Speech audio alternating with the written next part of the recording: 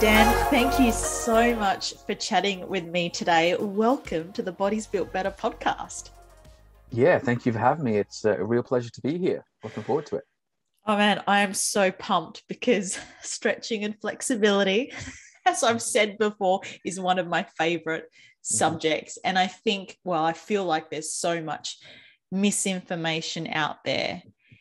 And so I'm really looking forward to, you clearing some stuff up for us.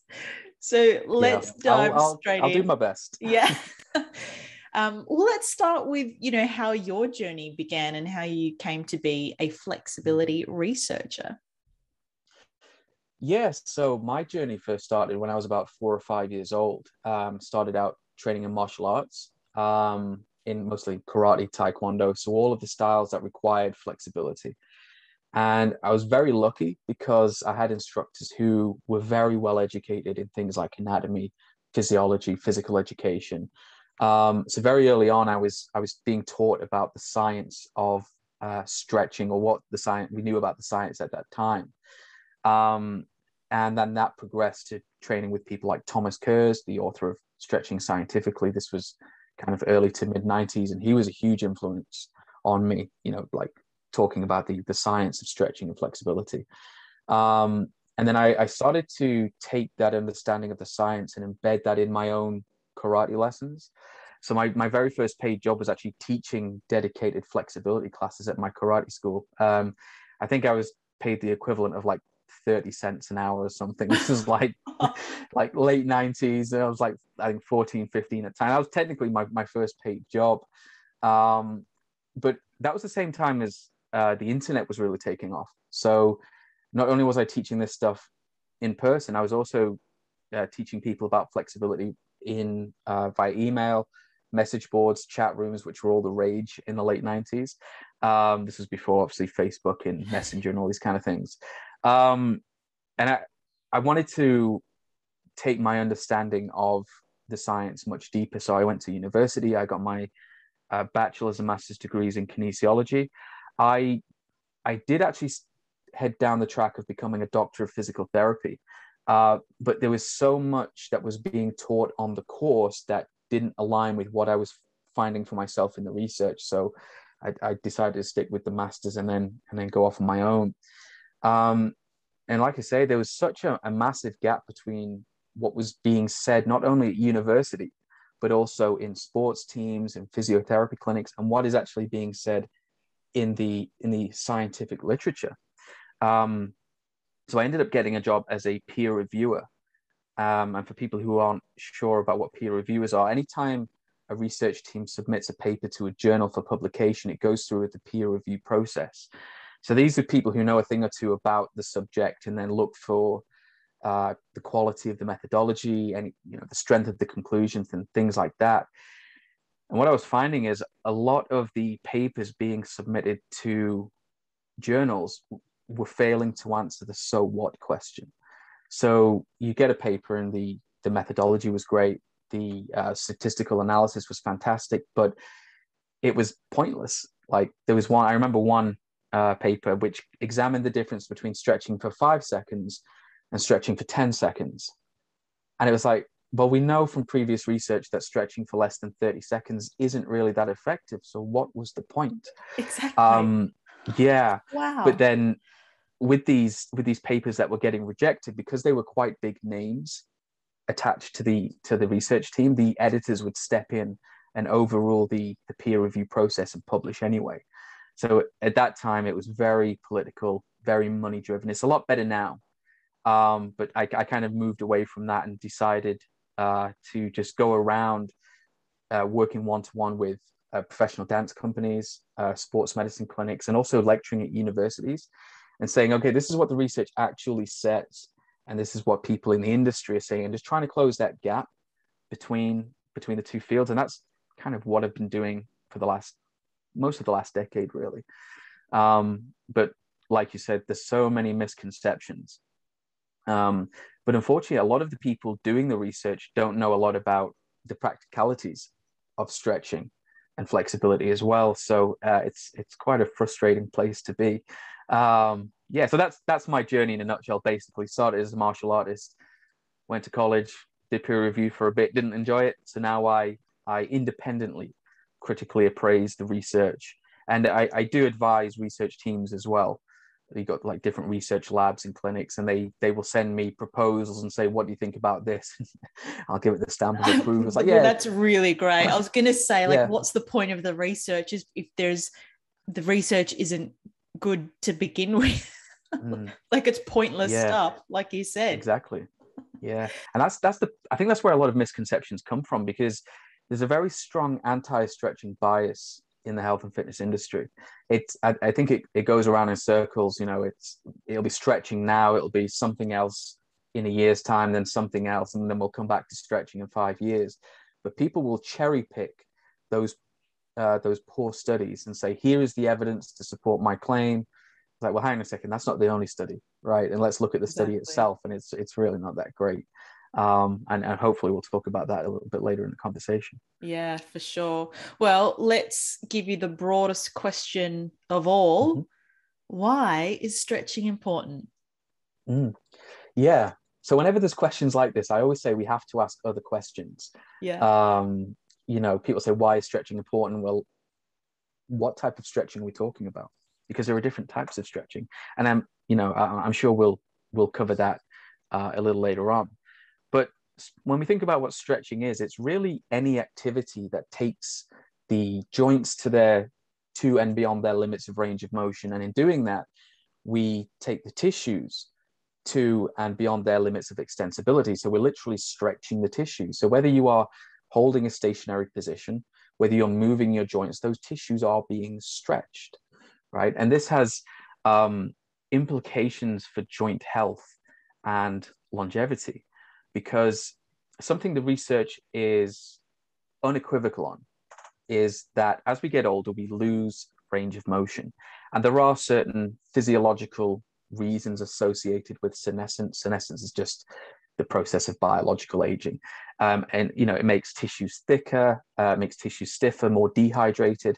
And that does have an effect on tissue extensibility and ultimately joint range of motion. But the main reason why joint health gets worse as we age, we lose range of motion, we fall over, is simply because we don't take those joints through their full ranges of motion. We don't use them. It's our old adage, use it or lose it, right? So when we're not, you know, taking our joints through their full ranges of motion and therefore stretching the tissues, we're not making any significant changes to tissue stiffness.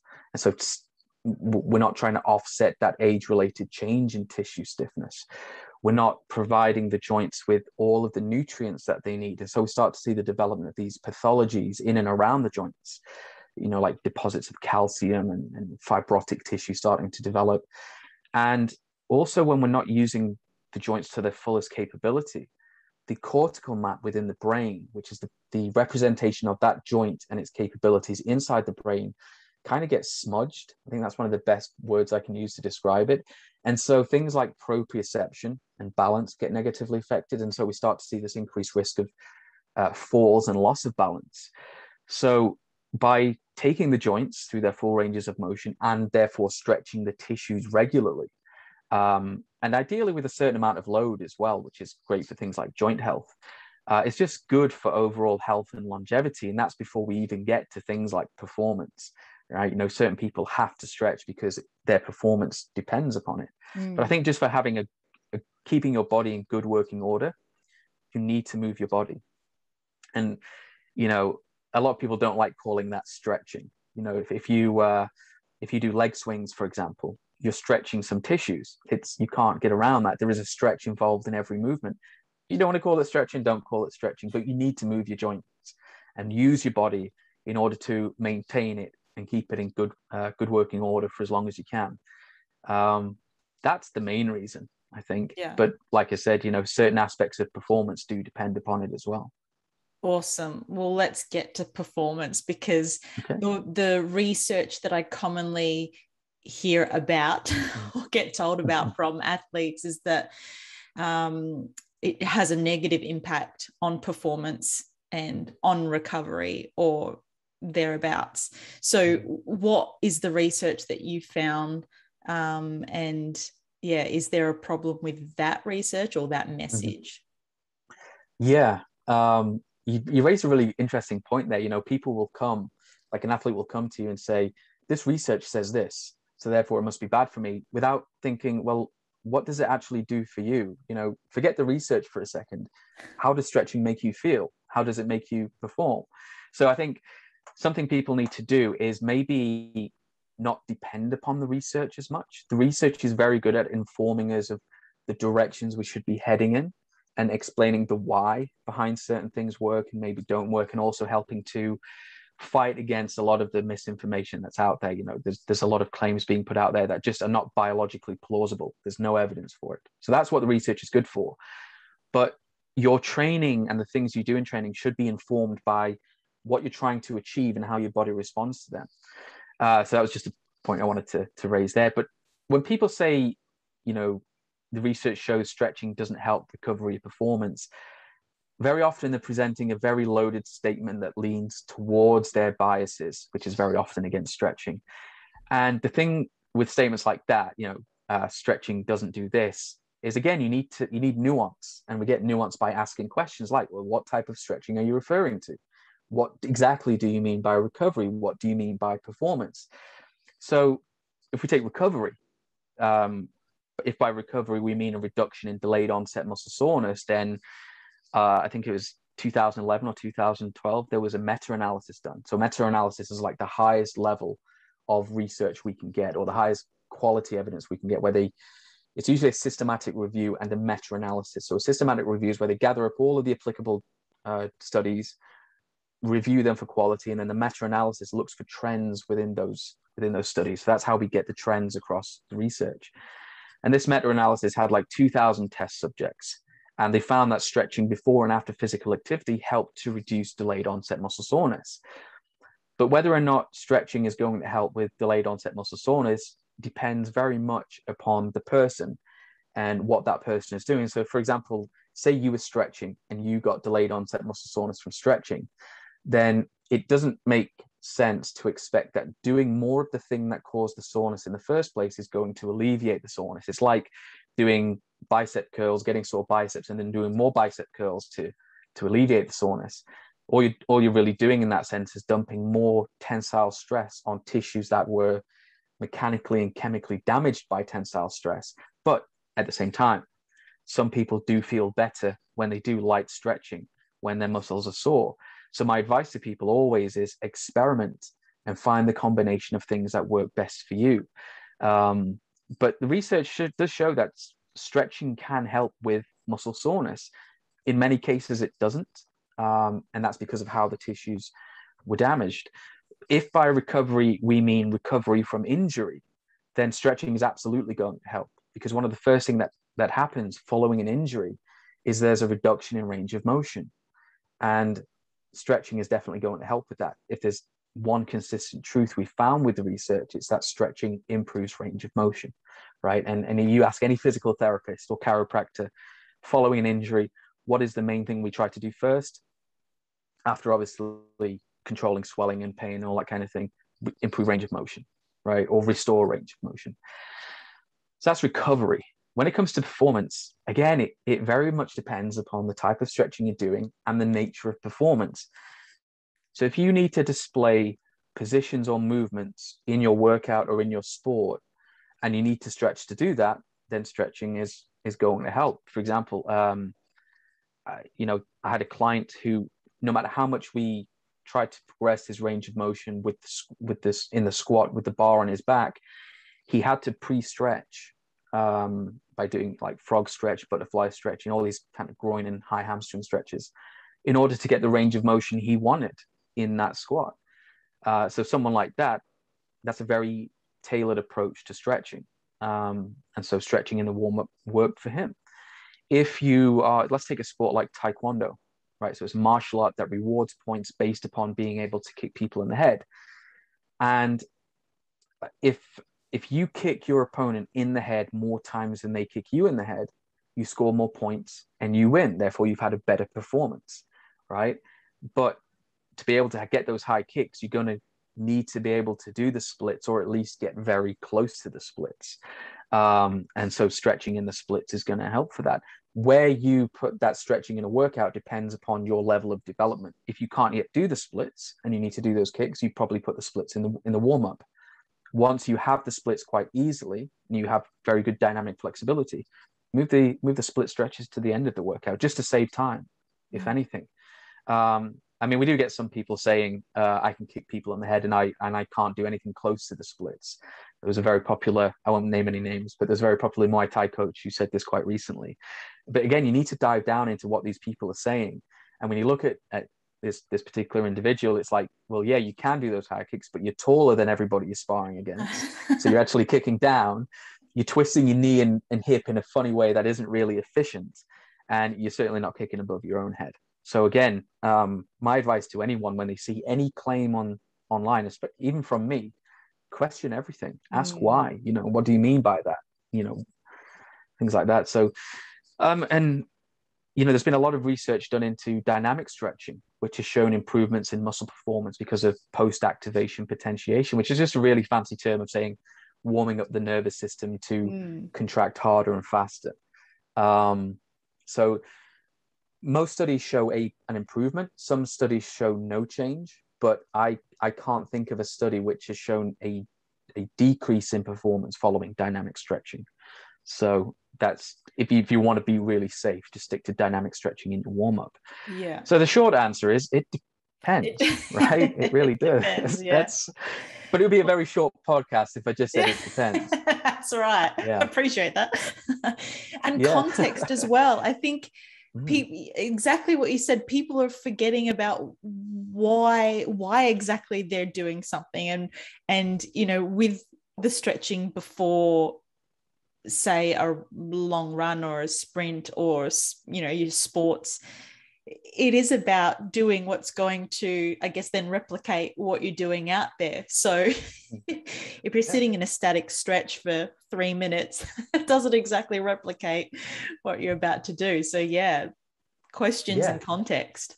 Absolutely. The last, when it comes to the research, the last 5 years have been really, really good for looking at stretching and warm-ups. And what we found, there's a great study in 2016, and kind of all the evidence since then has supported this, has shown that if you need to do static stretching, or you want to do static stretching in your warm-up, but you're worried about potential negative effects on performance, if you hold the stretch for 60 seconds or less per muscle group and then do some dynamic stretching afterwards, there is no reduction in muscle performance. So if you heard it here first. Yeah. Or maybe yeah. I mean, some people will be hearing this first here, so we need to get the message out. So if you need or want to, because some people get a great psychological benefit from it, it helps them prepare. But if you, like I say, if you're worried about potentially reducing strength or anything like that in the main part of your workout or sport, 60 seconds per muscle group, that could be holding the stretch for 60 seconds or 30 seconds one side, 30 seconds on the other, and repeat.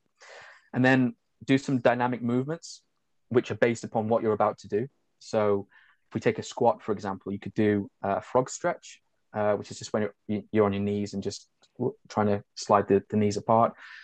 30 seconds on, 30 seconds off, 30 seconds back on, then do some squats to warm up. That's perfect. You're not going to get any reduction in muscle performance. So that was a great finding. It really was. Brilliant. Yeah. Okay, so let's talk about some terms that people throw about. Yes. Passive range, active range, mobility, and obviously flexibility. And I feel like these words get used interchangeably. Tell us more about these terms, how we should be using them, most importantly. So I'll preface this by saying you can use the terms however you want. I'm not here to be a vocabulary Nazi or anything like that. All I do is tell people what they mean in the literature, the scientific literature, so you know what people are talking about when you're reading a research paper, right? That's the main reason why I say that. And I always say we should be led by the vocabulary used in the literature because it's very, very consistent, very consistent. You'll on social media, you'll have someone saying passive range and somebody will say, something mobility. The two completely different terms which mean the same thing, but you take 100 research papers and 99 out of 100 will use the exact same terms. So it's very reliable. So, okay, so flexibility is just the ability to change the position of your joints, okay, i.e. it's your ability to move. And flexibility is the preferable term over mobility because people say, well, mobility is moving as well. Flexibility literally means the ability to change. That's one of the main definitions of it. So if you've got mental flexibility, you can change your mind about something. If you've got emotional flexibility, you can change your emotional regulation. Physical flexibility is just the ability to change the position of your body. And if we think about how flexibility is measured, it's measured by range of motion. That word motion is very important because in biomechanics and physics, for about 400 years now, that word has meant to change position, right? So when we say range of motion, it means the amount that something has changed position. In the context of the body, it's how much a joint has changed position. So if you take your knee from full flexion to full extension, we say it's changed by a certain amount of range of motion. We're saying it's changed from this position to this position. It makes sense to use the word flexibility because it means the ability to change, right? And this is why it's used. Flexibility is defined as a joint's range of motion. Sometimes people define it as the amount tissues can stretch, but that is a component of flexibility called extensibility. So that's how far tissues can lengthen. So extensibility is related to flexibility, but it's not flexibility. Flexibility is a motor quality. It's an ability. It's something that you have. Like you have strength, right? Strength is your ability to produce a certain amount of force.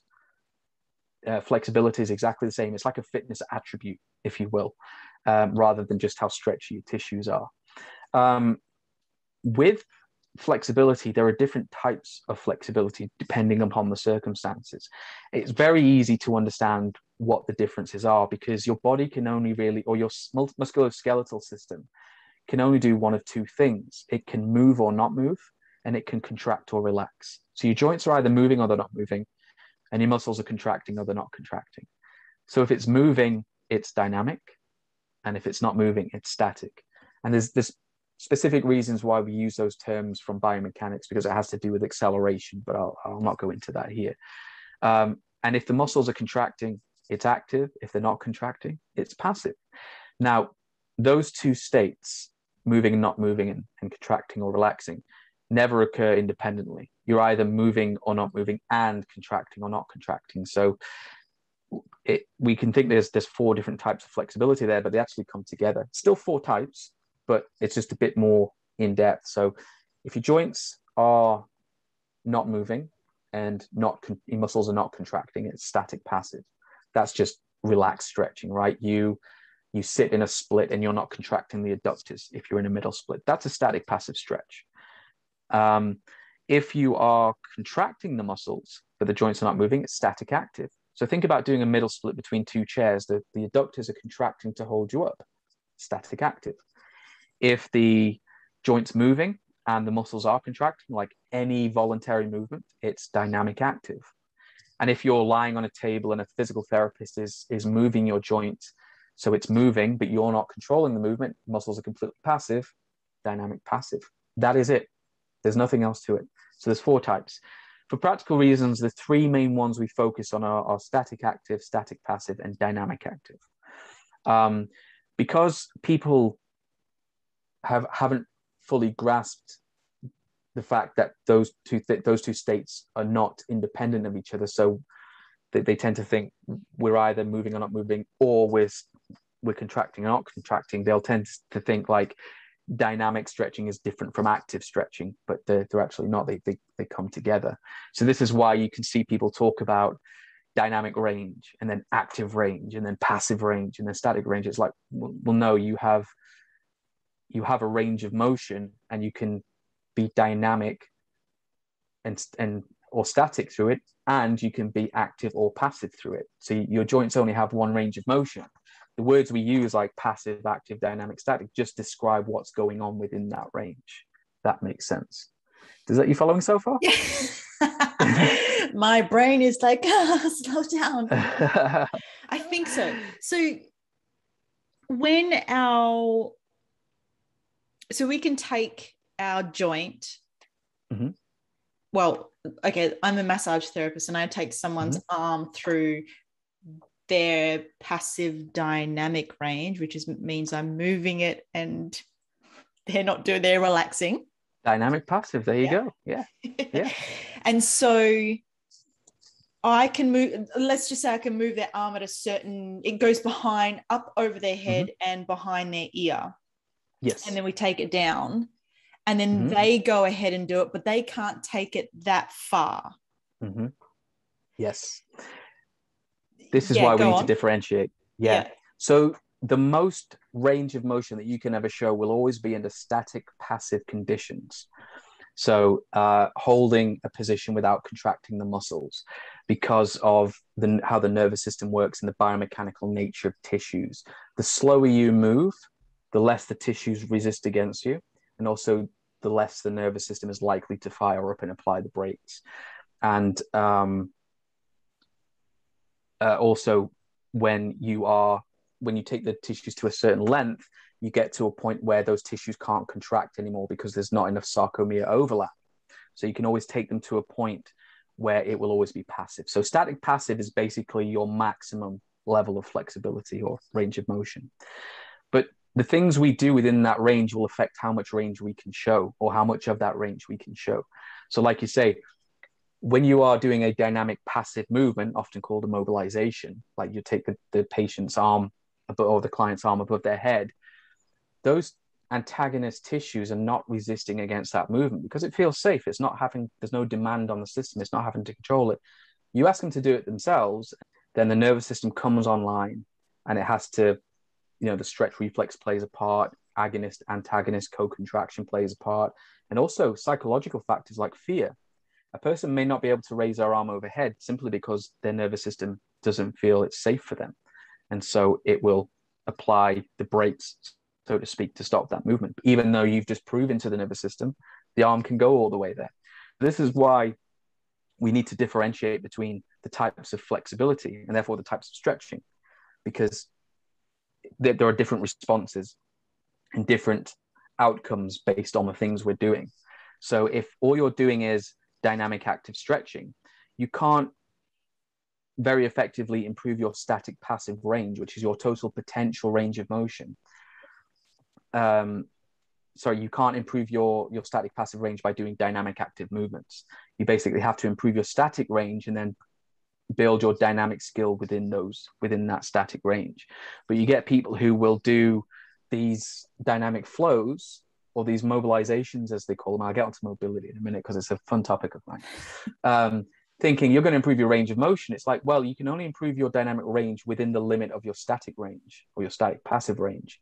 So if you want to improve your total potential amount of movement at the joints, you have to work on your static passive flexibility, so this is why we need stretching, basically, because if you're moving, your body will allow you to have that range of motion while you're moving. But if you're not doing anything to extend the static passive limit, you're going to hit a barrier and not be able to move much further. But yeah, mobility is a very interesting word. It basically means just to move. And when you go into the research literature, it basically means having a mobile base of support. So it means being able to walk, right? Being able to walk unassisted, without injury and without excessive use of energy. And so this is why things like a wheelchair or a walking stick or a walking cane are called mobility aids, because it's your ability to go from point A to point B through three-dimensional space, or get up out of a chair, walk to the kitchen and make yourself a cup of coffee.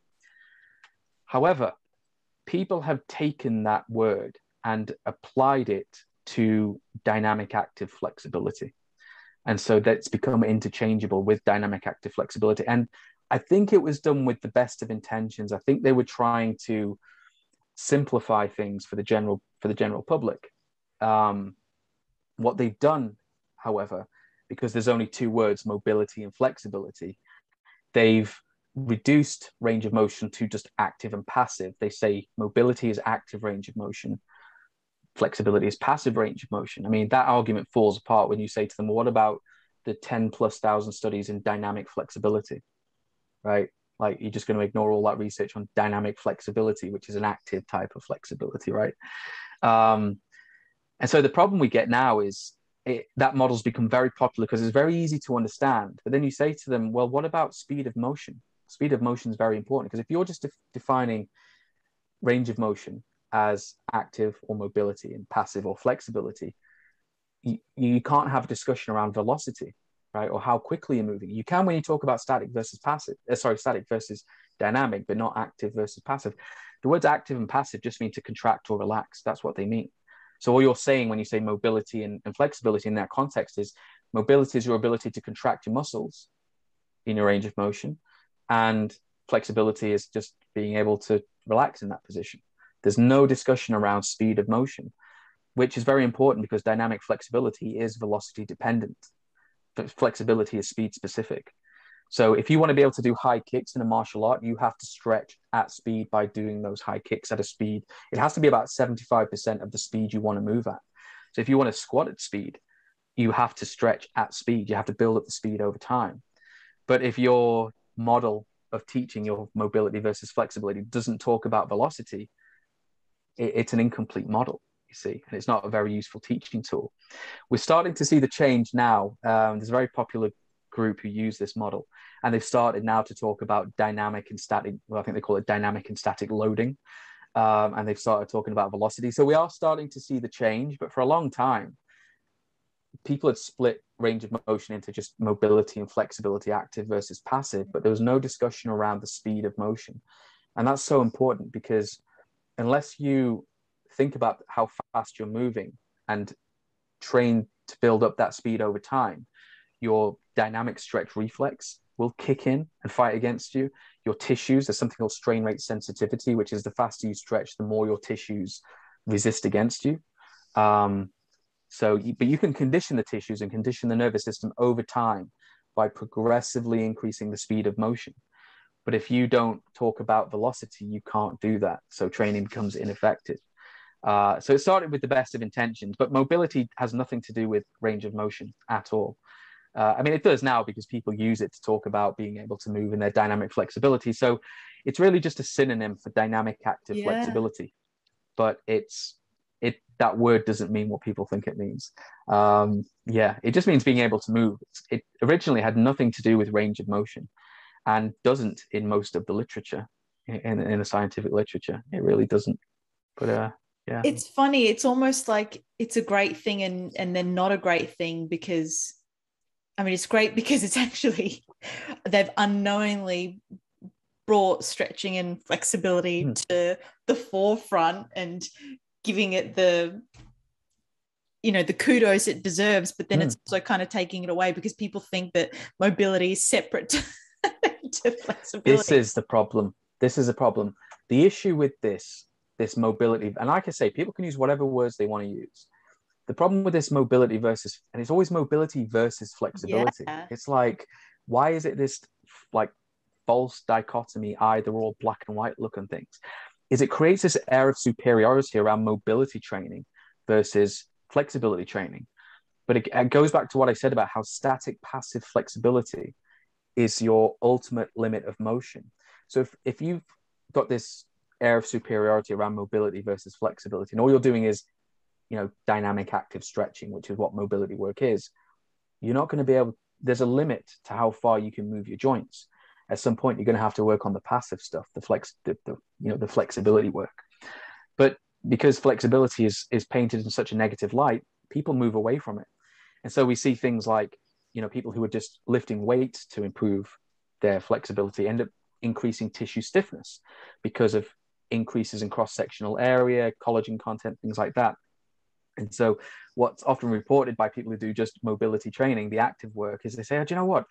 I got this range of motion, and then 3 months down the line, it became really difficult to access that range of motion. That's because tissue stiffness increased because of solely doing active inputs. So you need to do the passive work to offset that increase in tissue stiffness, which occurs as we age naturally anyway. So if you're a middle-aged person who's just doing active work, you're fighting against the increase in tissue stiffness caused by your training inputs, but also the age-related increase in tissue stiffness. So you need passive work. You really do. But yeah, it's such a silly model. It really is. And such a silly argument, like, mobility versus Yeah, flexibility. exactly. It's like, oh, and the reason it's purely marketing, purely for marketing reasons why they did this. It's to create an air of superiority around this particular method or this book or this brand. We do mobility, they do flexibility, therefore we're better. It's like, well, actually, no, you're ignoring 50% of the research literature, so you can't really call yourself science-based, and you're also not talking about velocity, and you don't really understand what flexibility is. You're really just offering a limited flexibility training package. It's Yeah, like, we don't do mobility. If you read things as they actually were, so you don't do mobility training. You just offer limited flexibility training. that's right. Oh, But goodness. like some people like the word mobility, right? To them, that's the word Mm, they like to use. Use it. It's fine. Just understand that there are flaws with that model, and that flexibility is not just passive, right? And it's not just active and passive. It's also dynamic and static as well, right? exactly. Um, Oh, yeah. huge. Well, let's talk more about static passive flexibility. Seems though Mm-hmm. that's where and what we need to start with to increase our dynamic flexibility. That's right. Yeah, Right? yeah. You're getting it, you see. Getting it. So let's use the squat, for example, Okay. since you brought it up. Mm-hmm. Yeah, what do we need to be doing to then increase, our squat load? So whether we're improving the squat or anything else, flexibility is speed, joint, and position specific. So we get better at doing the thing we're trying to improve by doing the thing, basically. So if you want to get better at squatting, do the squat.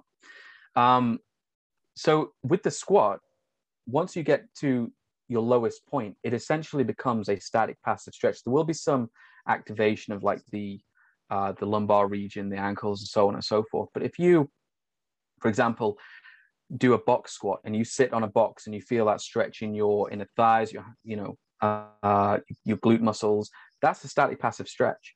And so having an adjustable platform, whether it's gymnastic mats or like an aerobic box that you can lower, um, and sit lower and lower into that squat, is a great way to develop static passive flexibility. You can develop it to an extent with doing loaded squats itself, or doing a loaded squat itself. So every set or every other set, try and increase the depth of the squat, bearing in mind you can't necessarily improve squat strength and squat flexibility uniformly, because there comes a point where you're using so much load that you will lose range of motion, simply because the demand for stability on the joints will cause the nervous system to recruit tension from the surrounding muscles, so they tense up, and therefore you'll lose range of motion. And this is why you see when people squat a certain amount of weight, after a while it gets shallower and shallower. I mean, the squat itself isn't necessarily a position that requires a lot of work. You could have an ass to grass squat within 2 months, really. So if squat depth is your thing, like you really want to get a deep squat, then I wouldn't worry so much about the amount of weight on the bar. Just use the weight on the bar as a tool to increase the depth of the squat during your loaded stretching, right, or your dynamic active work.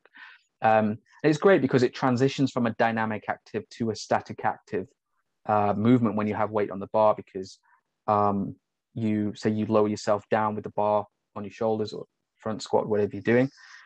You hold that position, you can hold isometric contractions in those target muscles for 5 to 10 seconds, try and relax, and then lower a bit further. But like I say, there comes a point where you will lower to the point it becomes a completely passive movement. And using a box to guide the movement would be very good at that. But ideally, you'd use all types of stretching to improve any kind of movement. You use static passive stretching. You'd use static active, which is really isometric or PNF stretching. right? Where you're contracting and relaxing the stretched muscles. And then dynamic active, which is just moving. And that can be with load or without load. So anything you want to improve, do that thing to improve it. So if it's a squat, if it's a deadlift, and you just progressively try to push the range. I wouldn't say every repetition.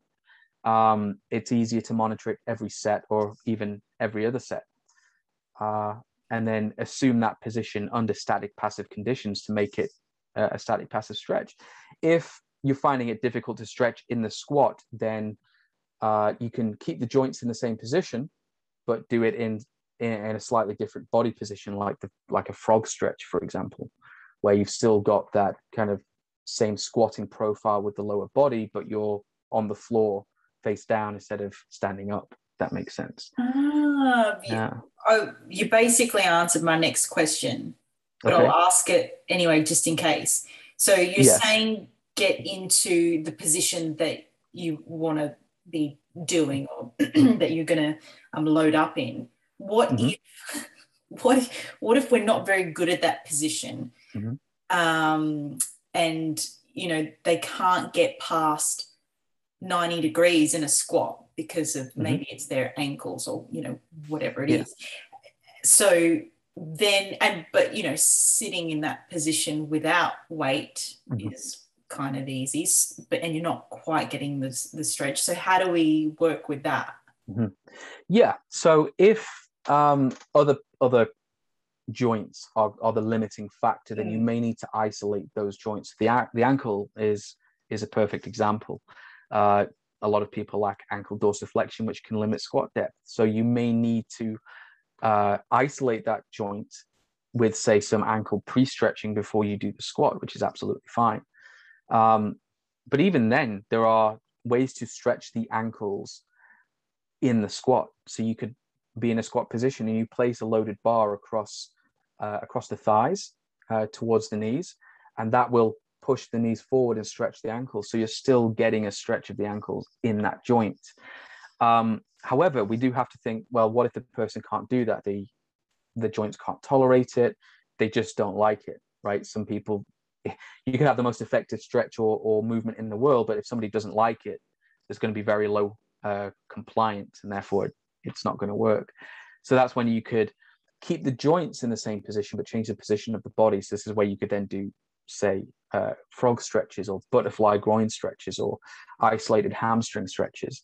Ideally, you'd have them in as close to the position you're trying to improve as possible, because the more you deviate from that, the less transference there's going to be. So the less that is going to carry over into the actual movement itself.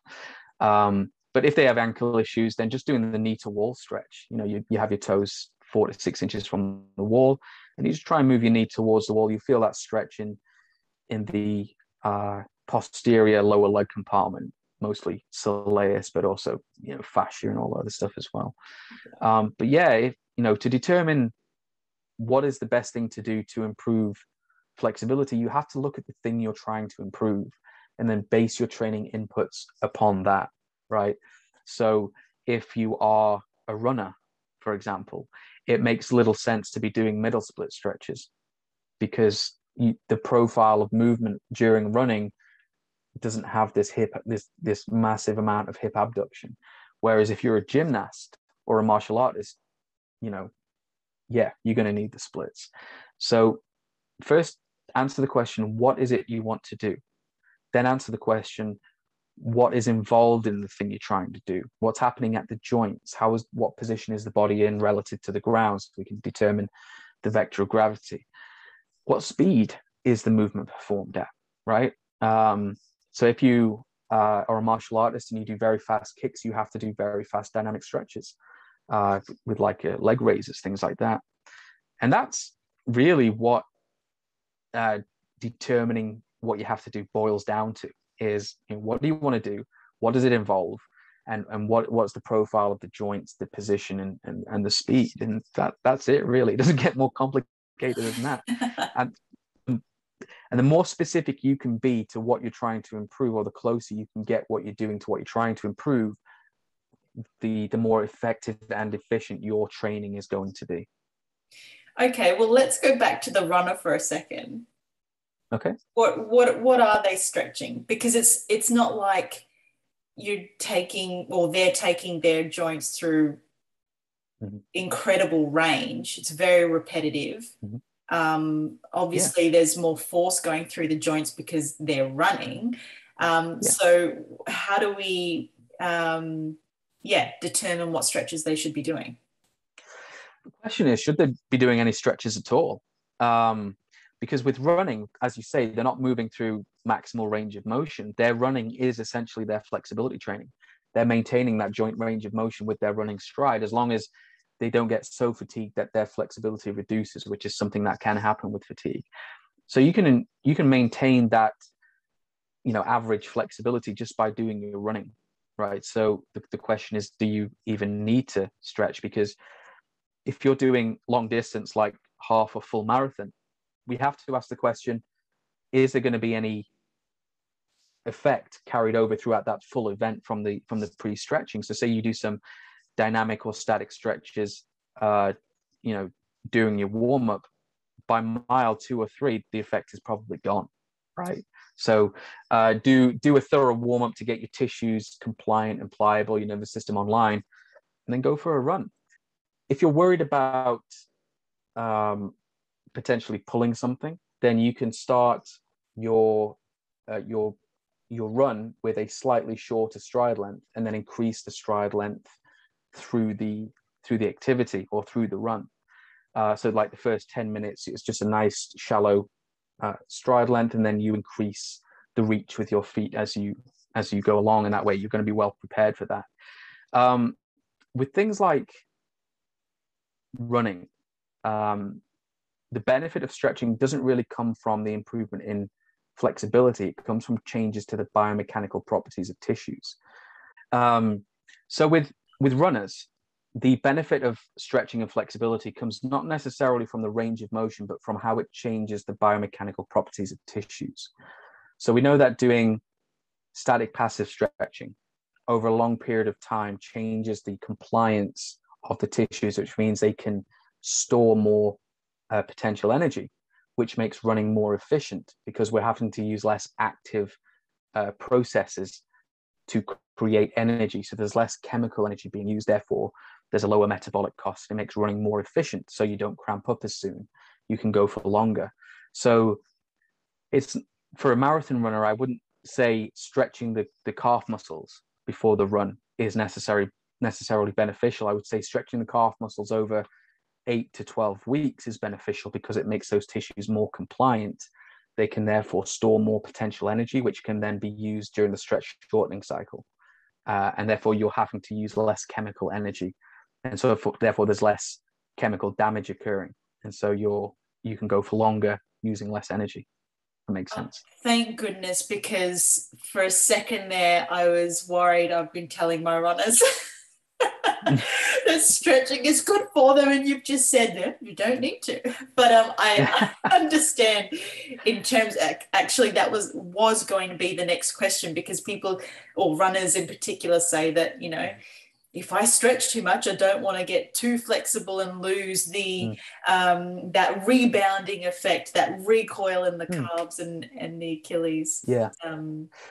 Well, this is the thing people have to understand. So in order to use energy efficiently, we need stiff tendons. But there's a difference between muscle stiffness and tendon stiffness, right? Even though they're part of the same thing, the stiffness profiles are very different. So, in order to have the range, you need to have compliant muscles so they can stretch. But in order to transfer energy efficiently to the bones, in order to move the joints, you need stiff tendons. And if you combine passive stretching, static passive stretching, with loaded cyclical movements, aka running, you can get compliant muscles and stiff tendons, right? It doesn't have to be one or the other. So if you do your running quite regularly, but you also do regular passive stretching, you've got nothing to worry about. Brilliant. You really don't. Those tendons will take care of themselves. Yeah. Tendons really don't respond that much to passive stretching. They don't. Most of the changes occur within the within the muscle belly, specifically the fascia or the connective tissue elements within the muscle. That's where the stiffness changes. When you run, you make those tendons stiffer, and so the muscles are compliant, so they can absorb more potential energy, and the tendons are stiffer, so they can transmit that energy to the bones much more effectively. But it's funny, when people say that, I'm worried about stretching in case I become too flexible. It's like that old saying, I don't want to lift weights in case I become too bulky. It's like, do you know how much hard work it takes to become flexible? Right. If you're going to stretch once and then become like Gumby, right? Everybody will be super flexible. That's not how it works, man. It's not how it works. Exactly. Awesome. So what about those who are doing sort of field sports? Again, you've said, stretch for what you're doing. So let's just take football, and I'm saying football, which is soccer. so we're on the same page. What would we be looking at in terms of stretching for that type of athlete, whether it's before a game or during the week to improve? Oh, I was just about to say mobility. You can say mobility. You can say, like I say, use whatever words you want. Just understand what those words actually mean. So, football player. So we just take a typical, not the goalkeeper, but just like a midfielder or a striker or something. We have to think about what they do, right? And it's best just to isolate each skill at a time. So if we say that they're taking they're kicking the ball, say from a free kick or something like that, or they're trying to get the ball upfield, you have to look at the profile of the leg joints and also relative to the upper body.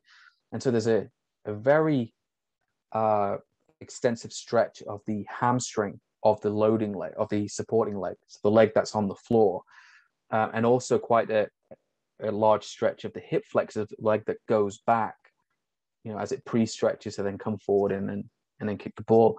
So we have to make sure that they have enough extensibility in those tissues that they're not going to be torn by the forces involved in those movements. So having enough range of motion, enough static passive flexibility in what is essentially approaching a front split position is very, very useful. It doesn't have to be a front split. It could just be like a long lunge, for example, would be, very beneficial for that. Doing dynamic stretches, leg raises to the front, leg raises to the back at the start of the training session is very beneficial. But also having strength in those positions too, because when you plant your foot and the leg goes back, and then the hamstring will contract, the hip flexor contracts to pull that foot forward to strike the ball. There's a lot of force being involved. And I think a lot of hamstring injuries occur in football because of the lack of extensibility, but also the lack of mechanical strength in those tissues. And when we talk about strength and injury, a lot of people think it's the amount of weight you can move. It's not. Volitional strength, which is the strength, or voluntary strength, which is the strength of your contractions, and mechanical strength are two very different things. Mechanical strength is the amount of stress those tissues can take before they break. And that's actually built through muscle endurance training, not necessarily strength training, right? Or traditional strength training. So if you've got somebody who does, say, Romanian deadlifts, and they do it with a very large amount of weight, and they do it for 5 to 8 repetitions, that's going to increase, mechanical strength, also known as tissue tolerance, a certain amount. But what it's mostly going to do is improve your ability to contract those muscles. But the surrounding connective tissue structures, which are really what provide the ability to mitigate against injuries, they're strengthened best through doing high repetitions, low loads. So going on the leg curl machine, for example, and doing sets of 25, 50, even up to 100 against relatively low loads once or twice a week is going to have a much better effect than heavy strength training, which a lot of people don't realize. They tend to neglect mechanical strength of tissues. Also, doing isometric contractions in those stretches is going to be very, very beneficial too. Yeah. That allows you obviously to produce force to dissipate ground reaction forces, but also ensure there is some tissue tolerance there as well, because that isometric contractions can help with that as well. So what are your thoughts on eccentric loading then, and especially Oh, I with love the it. hamstrings? Yeah, like the Nordic Mm, curls there. mm. I mean, that's what you see a lot of. Yeah, so the Nordic curl's a funny one because there's been a review just come out which says that all of these studies which have said it can reduce hamstring injuries by 50% are actually very poorly done studies. Yeah, the whole rehab world is up in arms at the minute. They're like, oh my What God, do we do? yeah, it's funny because there's this meme going around. It's like this Grim Reaper going to these doors, and it's got I can't remember the first one was, but it was Nordic curl was the second door, and the door it was going to next was like the FIFA 11, which is like this warm up protocol used by football players, which has been shown to Right. reduce injuries. And people are like, oh no, it's yeah. So eccentric loading is fantastic for both flexibility, tissue tolerance, and maximal strength as well. I think it's fantastic. It has been shown to physically increase muscle length very efficiently. We can increase muscle length with passive stretching as well. That's been well documented. But eccentric loading or eccentric stretching, whatever you want to call it, has the added benefit of increasing strength as well, and it will increase tissue tolerance. It's the same as well. Maybe not the same as muscle endurance training, but it will increase tissue tolerance. Yeah, I love eccentric loading. The kind of method of stretching that I teach, if you're a complete beginner, you come in with static passive stretching, but you build up to loaded eccentric stretching, where you're spending like 15 seconds or more on that eccentric phase. I know most people spend about 5 seconds, but you get somebody doing an eccentric stretch for 15 seconds, they'll feel it, Yeah, and definitely. it's Start phenomenal for, sweating. yeah, exactly. It's hard work. It's really Yeah. hard work, but it's phenomenal for cold flexibility. And I think this is something that people need to be aware of, is there's a difference in your flexibility from when you're cold and when you're warmed up. So cold is just the range of motion you can demonstrate any time of day without a warm up, right? And warm flexibility is obviously you're sweating and hot, and tissues are more pliable, so that's why you have more flexibility when you're warm. But being able to access that range of motion when you're cold is a great indicator of your physical readiness to perform. And so you're not relying on warm-ups. Now, this isn't me saying never warm up. I'm saying even if when you have this cold flexibility, still warm up. But it shows that your tissues have all the extensibility they need. You likely have all the strength you need, because when you're stronger, your nervous system will allow you to access that range of motion without preparation. Yeah, so I think not just trying to develop the flexibility you need, but being able to develop it without a warm-up is very, very important, because all of the people I've seen who never get injured have that cold flexibility, Oh, we got to talk more about cold flexibility then.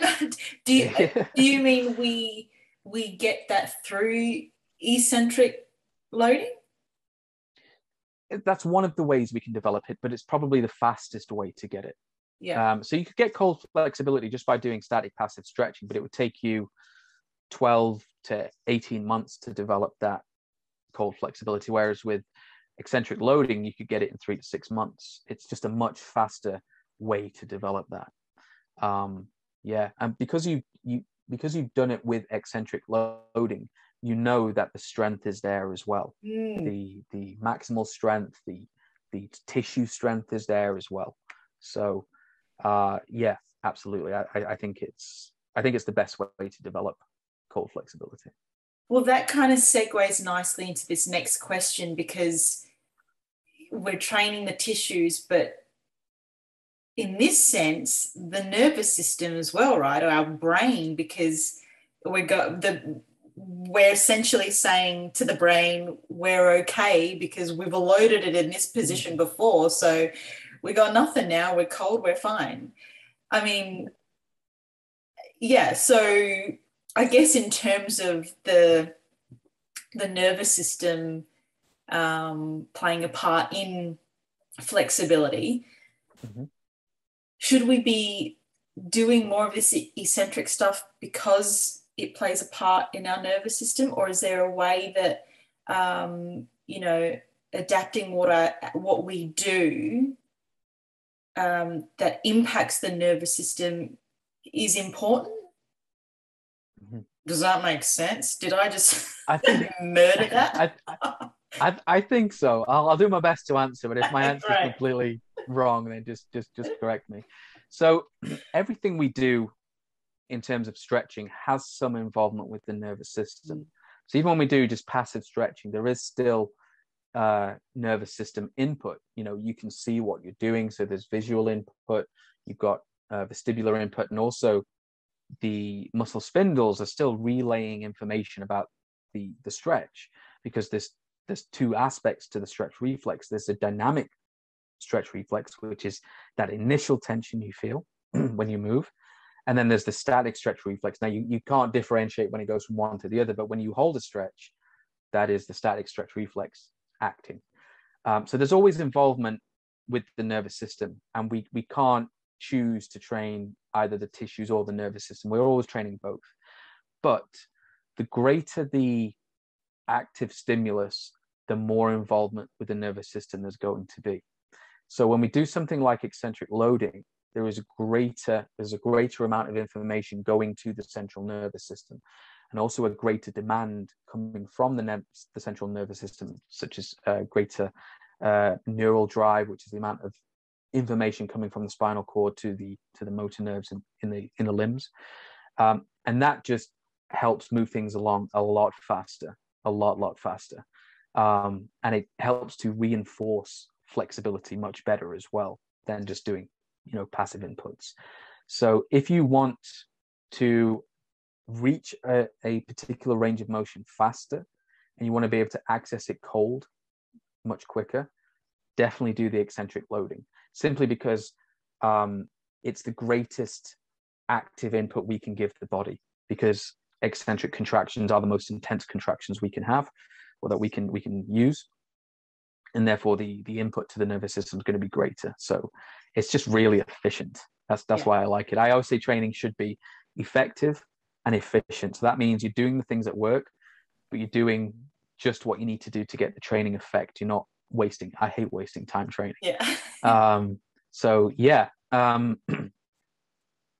Eccentric training is great because it has the greatest effect on the tissue structure, but also the greatest effect on the nervous system as well. But you have to build up to it. You can't just jump into eccentric training because it's so demanding. It really is. And people have been hurt by just jumping into eccentric training. They really have.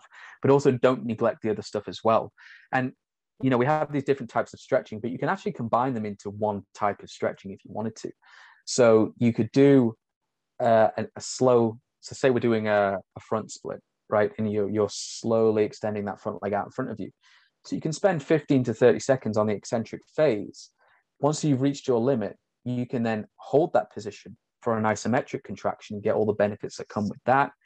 And then you can have, say, yoga blocks next to you, or chairs where you can put your weight on with your arms to take the weight off the tissues, and then hold a passive stretch for 1 to 2 minutes if you wanted to, and then come out of it. So you get everything in one kind of movement, you see. But you have to build up to that, and you have to know how to program it, which is why having a coach is so beneficial. I love eccentric loading. I think it's fantastic. Sensational. You've kind of answered this, and that the next question was, is there a method to fast tracking flexibility, which you just said. But if we can break that down a little bit more, the most common question I get asked is, how long should I be holding a stretch? So let's go beginner first. They're just getting into their stretching. How often should they be stretching? For how long of a session? And then each stretch itself. Yeah. So again, we have to answer questions by asking questions, right? And I guess the first question is, how much time are they willing to devote to stretching? And that gives you an idea of how much time you need to prescribe. Research has shown that you can get flexible just by holding 5 minutes of stretching per week. So if you want more flexible hamstrings, you can stretch for a total of 5 minutes per week, and you will see improvements. That doesn't mean you're going to get the front split or a full forward fold, pike stretch, I think it's called, in 3 months just by doing that, right? The less time you spend stretching, the longer it takes to reach your goal. But there is kind of a point of diminishing returns as well. The only real way to determine that is through trial and error, unfortunately. But some things the research does help us with is that even though you can improve stretching by, you can hold a stretch for 15 seconds and you might get a slight improvement in flexibility. After a week or two, you're not going to see any change for holding for 15 seconds. 30 seconds is the absolute minimum, I would say to people. But if somebody hasn't ever stretched or they haven't stretched for many years, your first few weeks aren't necessarily about building flexibility, it's about building the habit. So if somebody's new to stretching, they find it uncomfortable, it's hard for them to maintain consistency, just say to them, look, just hold a 5-second stretch on the hour every hour for 6 hours, right? And that gets them into the habit. Once they've developed that behavior, you can then start look at things like intensity, duration, frequency, so on and so forth. And once you're at that point, once the habit's been built, I would say minimum 30 seconds, ideally aiming for around 2 minutes. It doesn't have to be 2 minutes consistently or constantly, sorry. It can be 4 sets of 30 seconds. Bearing in mind that the more sets we break it up into, then the more intense the stretch has to be. So you really have a choice here. You can have shorter, more intense sets, or you can have longer, more relaxed sets. Or if you're a masochist, you can have longer, more intense sets. And genuinely, if you have someone who can hold an intense, and we're talking 7 or 8 out of 10 here, they like pain. 7 or 8 out of 10 for 2 minutes, they will get their splits very, very quickly. But you have to be careful that people don't push their pain too far, right? So I would say once the habit's built, minimum 30 seconds, look to accumulate 2 minutes in the position at least 3 days per week. Ideally, this is just static passive stretching, obviously. Ideally, make the static passive habit daily, because there's going to come a point, usually around 60 years of age, where you're going to have to increase the amount of work you do to maintain that flexibility. So if you get somebody who starts at 20 and they start stretching at 20 years old, their progress kind of looks like this. The amount of work they have to do increases, then they hit, what their splits, for example, then the amount of work goes down while they maintain it, and it continues like this. Then they hit 50, 60, 70 years old, and it goes like this, right?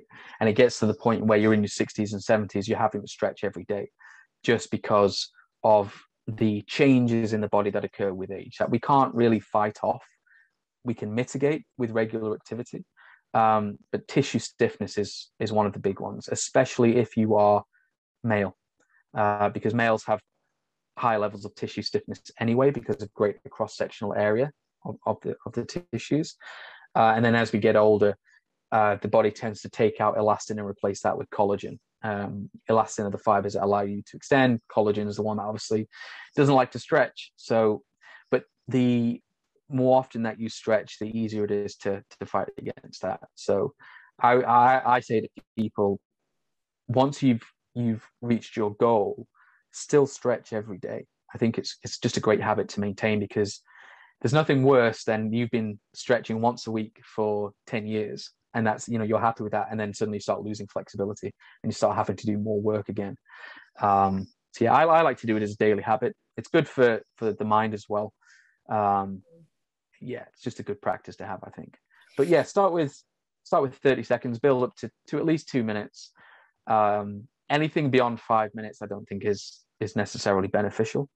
And yeah, try and do it at least 3 days a week, building up to 6 to 7 over time. For that beginner, is it potentially, could they potentially get DOMS after stretching? Oh yeah. Oh yes. Oh yes. And one of the things I do with every beginner is I have them just do passive stretching and then test their reaction to it before they do anything like isometrics or eccentrics. Because if you're getting DOMS delayed onset muscle soreness just from a passive stretch. Imagine what an isometric stretch or an eccentric stretch is going to do. There's so much more force involved. And DOMS is a sign of tissue damage, right? Whether that's mechanical damage or chemical damage. We're still not 100% sure on what it is that causes the DOMS, but likely because you are taking the tissues beyond their normal resting length, that you are straining them to the point of micro rupture in some cases. Yeah, absolutely. There was a great study done in it was 1993, but it still is valid today. It's by a team led by it was Lee and colleagues, and they compared the title compared static stretching with ballistic stretching. But when you look at it, they did dynamic stretching. It wasn't fast enough to be ballistic stretching. Ballistic stretching is very fast, very vigorous, whereas this was just a controlled moving stretch. And both the dynamic stretching and the static stretching produced DOMS, but the static stretching produced greater levels of DOMS. So static stretching can actually be very intense for beginners. It can even be intense for experienced people too, because you may be able to do a certain hamstring stretch to a certain level, and that's very easy for you. You can access it cold, but then you think, you know what, I want a little bit more flexibility. Then you take those tissues beyond what they're used to. It's a novel stimulus. It's an unaccustomed load. Your body's going to go, I don't like this. Here's some soreness to reward you for making me uncomfortable. So even experienced stretchers can get soreness. But yeah, absolutely, you can get DOMS from stretching because it's a tensile force being applied to the tissues. And the consequence of dealing with that force is the buildup of mechanical stress, the buildup of chemical stress, and that will eventually give us muscle soreness if it's significant enough, for sure. Yeah, so beginners especially expect to be sore. Yeah. For sure. I think that's so important to say, because I feel like when people stretch and then they come back and they tell you they're sore, they feel like something's gone wrong because for some reason they think that you shouldn't get sore after stretching. But it's the same thing as you exercise. When you're putting your tissues under a new stress or load, that's what happens. It's no different. Yeah, So exactly. really Exactly. Yeah. So I have this question, and I'm not sure if there's any research around this.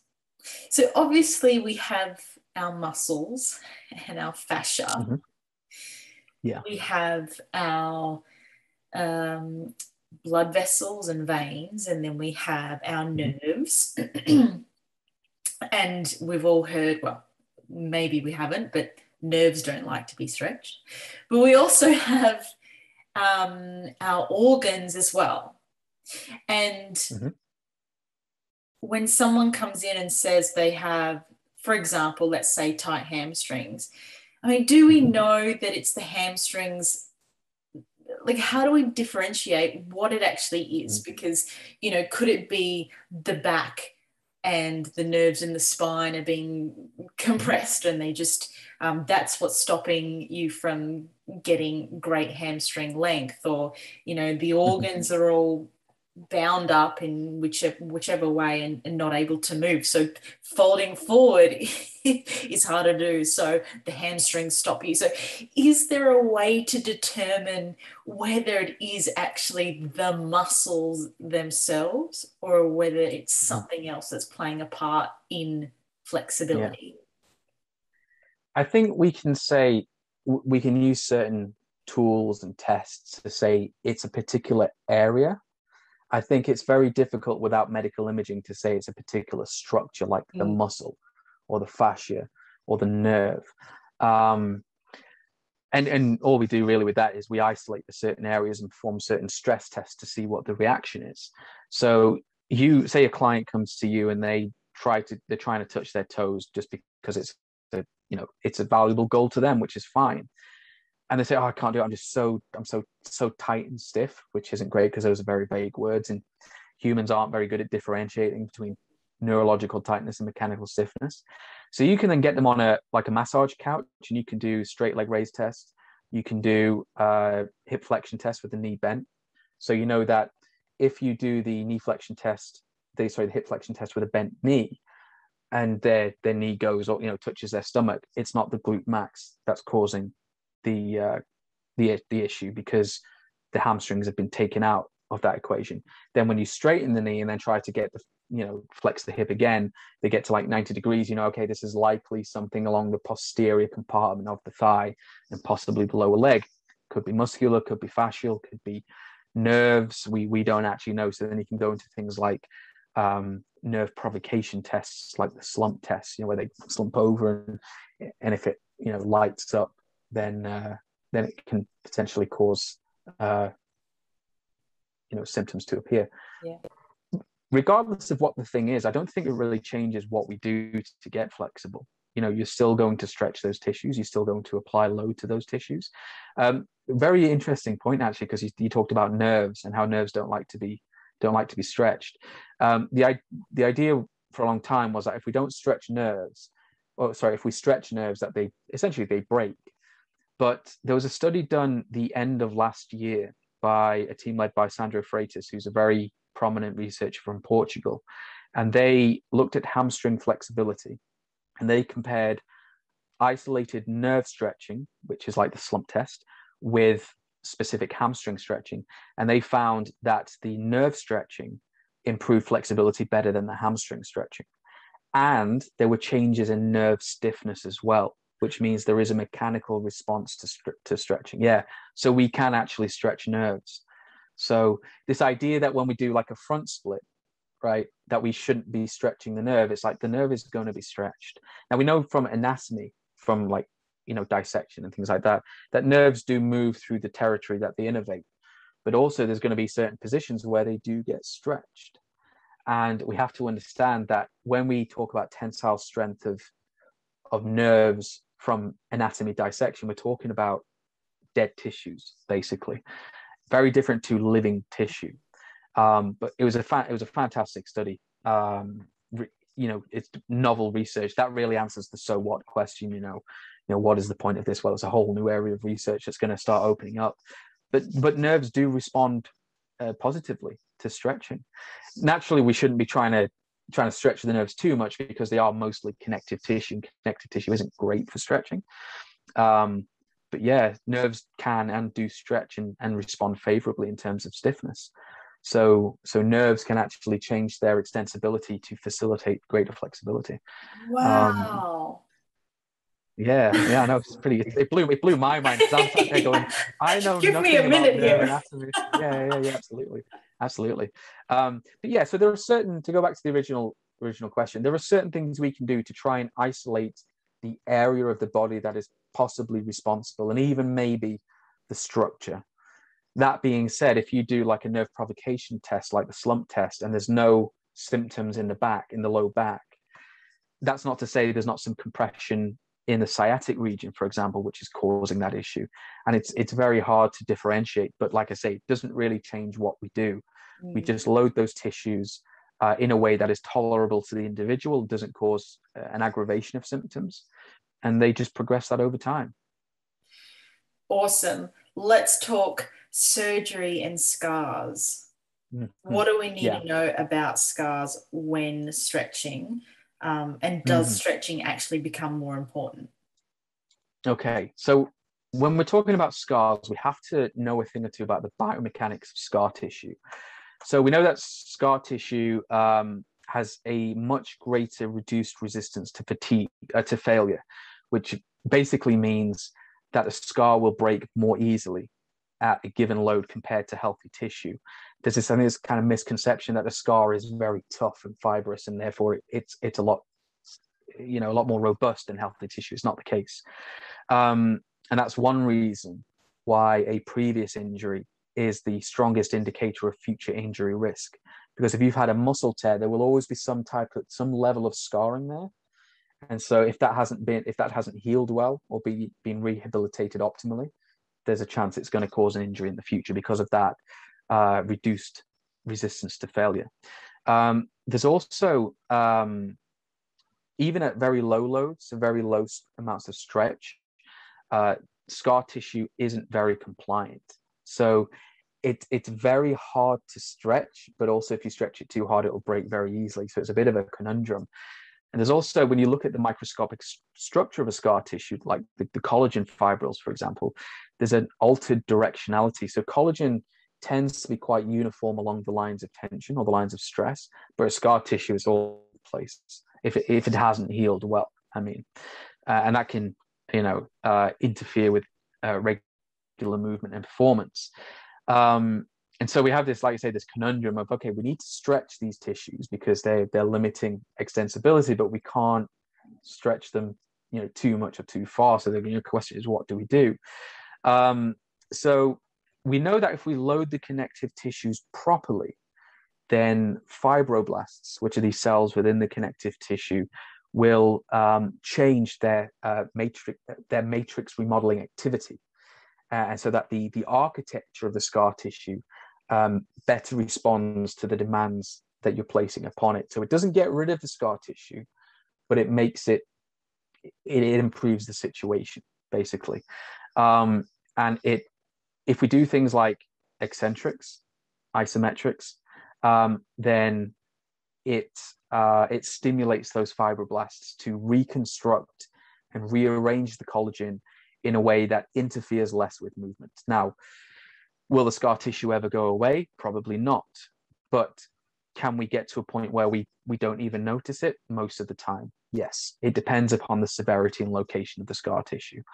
So like I say, combining stretch with active muscular contractions, so loaded dynamic movements, eccentrics, isometric contractions, are very good strategies for dealing with scar tissue, for sure. Passive stretching isn't that great for it, unfortunately. Yeah. And so is this something that you'll have to continue to do forever because it's always there, or once you've developed, that more fibroblasts have, gone to the area and changed it, so to speak, that stays as is and that's you're kind of good, or it's reached its level, or do you have to continue to stretch to maintain it? I'd say you'd have to continue some work to maintain it because the body will adapt to how you're using it, right? Yeah. So if you do all this work to kind of resolve the scar tissue issue and then you go and sit on a couch for 40 years drinking beer and eating pizza, then it's not going to be great for the scar tissue. Unfortunately, I wish I can imagine a program where you just sat on the couch watching Home and Away, eating pizza. That'd be amazing. You'd have to do some work, I'd imagine. But I get this question a lot, actually. People say, once I've been stretching and done this work, do I have to keep doing it? And I say, you need to change that word. You get to keep doing it, right? You need to embrace your ability to move. And, it's a privilege to be able to do these things because there are many people who can't do them. So yeah, you are going to have to do some work over time, not as much, once you get to a point where you don't notice this scar tissue issue anymore, this, pocket of tightness, your chances are you're never going to notice it again. But it's good just to do a little bit of work now and again, a couple of times a month, I'd say. Yeah. So it's not a massive investment of time, but it's still worth doing. It should be enjoyable as well. Yeah. Sure. And so how much more difference can we make if, for example, you've had the surgery, you come out of it, how close to the incident or the surgery that you start working? Obviously, it's got to be healed. You're not going to be stretching on something that's going to be tearing and opening up. But how important is it to start early on? Oh, very important. Very important. Because the collagen restructuring process occurs almost immediately, right? So ideally, once the acute healing stage is out of the way, and how long that lasts depends upon the preceding incident and also any surgery you've had. You need to be loading and stretching that tissue as soon as you can. This is why in almost every rehab program, stretching is a component, or restoring range of motion is a component in the very early stages of rehab. So if you've had a low-grade muscle tear, for example, which doesn't really require surgical intervention, I'd be stretching within 2 weeks, maybe even sooner, If it's the type of tear that requires surgical intervention, then you're going to need to wait until your stitches are out. Once those stitches are out and you've been given the all clear by your physician, start loading that thing, within tolerable limits. And this is the thing following an injury, but people are very cautious about the amount of load that they use, whether it's a passive stretch or an active stretch. Discomfort is fine. Even a bit of pain is okay as long as symptoms don't exacerbate. There's a great physical therapist from Canada called Greg LeMan, and he has this fantastic saying called poke the pain. So what he's saying is, in order to rehabilitate and get better, you have to poke into the pain, not jumping into it, but at least embracing discomfort and occasionally trying to push the envelope a bit, and accepting that there's going to be a bit of pain. If it's too much, that's okay, back off, stay at the lower level for a bit and then try and go into it again. And it's only through that regular pushing the boundary that you're going to make substantial change to your situation. Otherwise, if you hold back for too long, not only is the tissue going to adapt in a way that it shortens, it's going to be much harder to deal with. You've got this whole cascade of nervous system issues to deal with, like kinesiophobia, fear avoidance, catastrophization, where the tissue is perfectly fine, but you feel pain as though it's been torn open again. It's essentially pain that's in your head, but it feels very, very, very real. So you need to start that movement and loading process as soon as possible. Yeah, for sure. Dan, this has been sensational. If people want to find out more about you and what you do, how can they find you? Yeah, just go to flexibilityresearch.com or find me on Instagram. It's flexibility.research. That's where I'm active most of the time. I do have a YouTube channel, but I don't really upload much to it. But yeah, you can find me mostly on Instagram. That's where I am. I have a blog as well at flexibilityresearch.com. So yeah, find me at those places. And do you have a course? I do, yeah. Tell us I more. run. Yeah, so I run a course primarily for trainers or anyone interested in coaching flexibility. It's called the Master Flexibility Trainer course. It's 16 weeks long, and it takes you from the very beginning of understanding what flexibility is, what the terminology means, all the way through understanding the biomechanics of tissues, the physiology of the nervous system, the different types of stretching, and also how to program stretching, and also how to run that as a business. Given the situation with COVID, I think the business of being a trainer and coach is very different to how it used to be. And so there are certain things you need to understand for how to run an online business versus an in-person business. Sure. So yeah, it basically takes people and builds them from the ground up on how to be a flexibility coach. Understanding that once you finish the 16 weeks, that's just the beginning, right? You get all sorts of you get like lifetime access to the course, but there's a forum that you get access to where there's articles and support calls, things like that. If they want more information, they can go to flexibilityresearch.com and hit the education tab. Next one opens up in, I think, January. So I only run it 3 or 4 times a year to maintain quality of instruction. But yeah, if you want to really know the science of flexibility and how to communicate that to clients, it's the course for you. Absolutely.